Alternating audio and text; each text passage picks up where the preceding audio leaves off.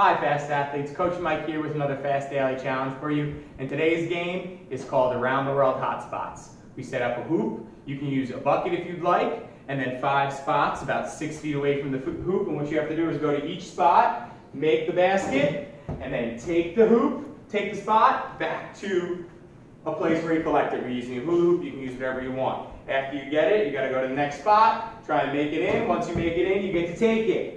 If you miss from your spot, you don't get to take that spot. You got to make it in every time, all right? Try and go as quickly as you can to get all those spots. Don't forget, it's fun to be fast.